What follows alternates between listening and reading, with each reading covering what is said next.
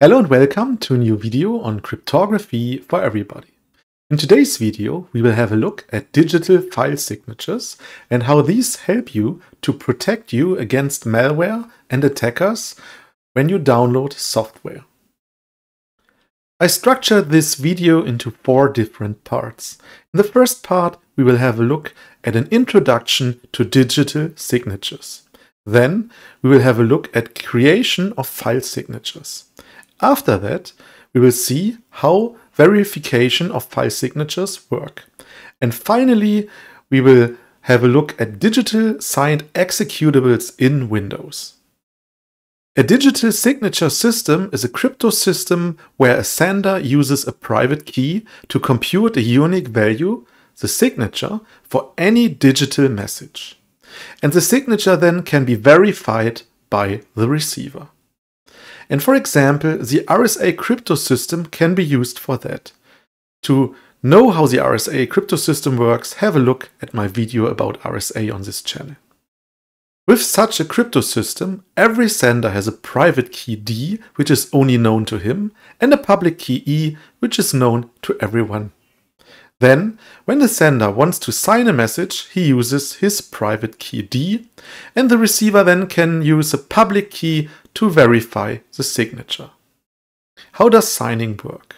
Signing a message M works as follows. First, the sender computes a hash value using a cryptographic hash function, and he computes H, which is a hash of the message M. Then, the sender computes the digital signature S using his signature algorithm, for instance RSA. He computes the signature of the hash H using his private key D. Then the sender adds the signature S to the message M and creates a tuple M and S. Then finally the sender sends the signed message M and S to the receiver. Now on the receiver side, the receiver can verify the signed message MS as follows. First, clearly the receiver receives the signed message. Then the sender decrypts the hash value to verify the signature. He computes H, which is equal to the verify function. In case of RSA, this is just decryption. And he decrypts the received S using the public key of the sender E. Then the receiver computes a hash value H dash, which is the hash of the received message. Then the receiver compares the received H and the computed H dash. And if H and H dash are equal, the signature is valid. Now let's have a look at creation of file signatures. First of all, a file signature is a digital signature of a file, computed in the way we have just seen. And the purpose of signing files are: first, data integrity. That means you can detect file manipulation by an attacker and of course introduced by errors. Then, authenticity. You can verify the identity of the creator of a file. Then, trust and security. That means you gain knowledge that a file is from a trustworthy sender. And finally, protection against malware. Files with invalid signatures can be seen as suspicious. They could also be altered with malware. So when you receive an invalid signature, you should be very careful. Only having a possibility to create signatures does not automatically build trust. How do we know that the public key of a sender is actually his or her public key? And this is a problem, and the solution of the problem of this trust problem are the so-called trust anchors. A trust anchor in cryptography is a known, verified entity used as a reference point for validating digital signatures or certificates. We will see what a certificate is later. And for example, browsers and operating systems have so-called root certificates as trust anchors stored inside their storage. And they can use these root certificates as trust anchors.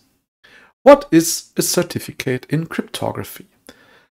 A certificate is an electronic document used to prove the ownership of a public key. For example, an X509 certificate. This is our standard for certificates. And the certificate itself is signed with the private key of a trusted certification authority or CA. And if we now trust the root certificate of the CA, that means we trust the CA, and for instance Alice certificate that we received is also signed by the CA that we trust, we believe that Alice provided certificate is in fact from Alice. And here's an example how this works. On the top you have the root certificate by a CA, and then Alice created her own certificate. She sent her certificate to the CA, and when she did this, she also used some kind of identification so that she can prove that she is Alice. Then the CA signed Alice certificate using the root certificate that the CA has. And we know the root certificate, and when we receive Alice certificate, since it is signed by the private key of the CA, we can just check using the root certificate if that signature is valid.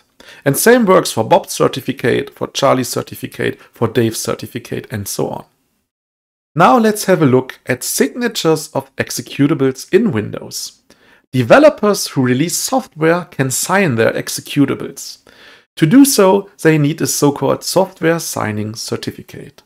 And for instance, big companies like Commodore offer such certificates for money.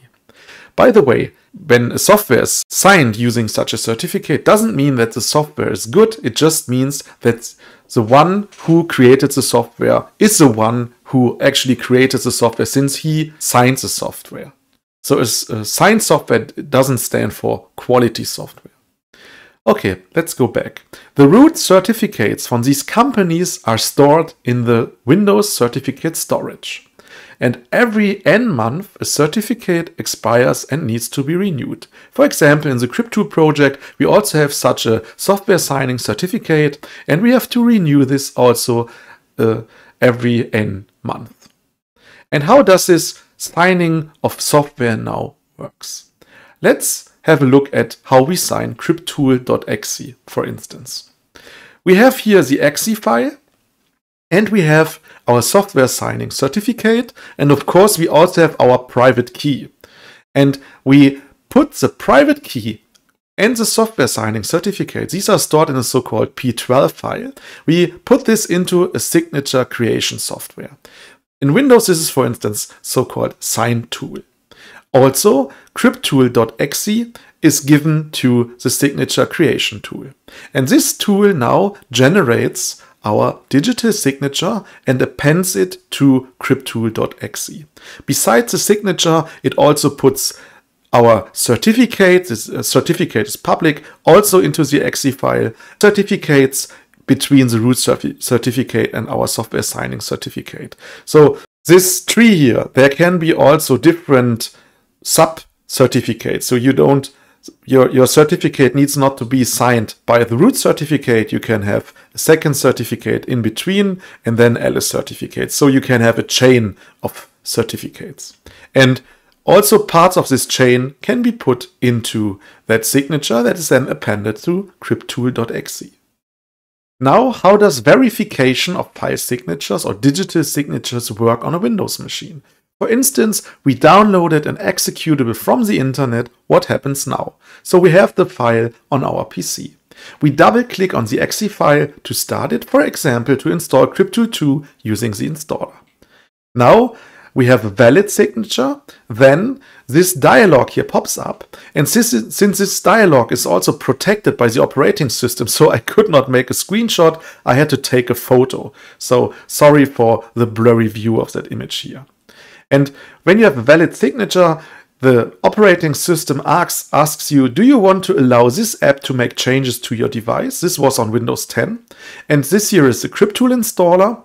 And then you can see when you have a valid signature that we have a verified publisher. In our case, it's the Universität der Bundeswehr München, the University of Munich. Since the University of Munich, the Bundeswehr University of Munich, provides a software signing certificate for the Crypto project. And since this is a valid signature, we just press yes, and then we can install the application. What happens when we have an invalid signature? For instance, you downloaded a file that has a broken signature. In that case, Windows protects you. Here you can see, and this dialog I could make a screenshot, Windows protected your PC, Microsoft Defender Smart Screen prevented an unrecognized app from starting. Running this app might put your PC at risk. So when you download, for instance, the Crypto setup and you see this here, then you shouldn't install it because maybe the exe file was altered while you downloaded it, or you already have malware on your PC. So you should check your PC when you see that, and you should check why the file could be invalid or the signature could be invalid. Also, when you have a valid signature, you can click here on details. This is very hard to see here. And then you get another window, another pop-up here. You can see here that you can show information about the publisher certificate, charge when these notifications appear or change. I cannot read this very well here. But when you click on this, then you get another window here. And here you can have a look at the details of the certificate. For instance, this certificate is intended for the following purposes. Ensure software came from software publisher. So this certificate ensures that Crypto 2 comes from us. And then it protects the software from alteration after publication. And this is issued, as I already said, to the University of the Bundeswehr in Munich. It is issued by Certim Code Signing 2021 CA. This is the CA. And the certificate is valid from the 28th of September 2022 to the 27th of September 2025. So latest at that point, we need a new software signing certificate in the Crypto project. Now that we know what digital signatures are and how they are created and how you can check these, let's have a look at the Crypto 2 setup that I downloaded from the Crypto website and its digital signature. I'm here now on the desktop of my recording PC, and I downloaded yesterday two files here. The one file here is the signed Crypto 2 setup, and the other file here I manipulated, so I only changed 1 byte of the file. So we have a destroyed signature. Let's have a look at the signed setup exe file.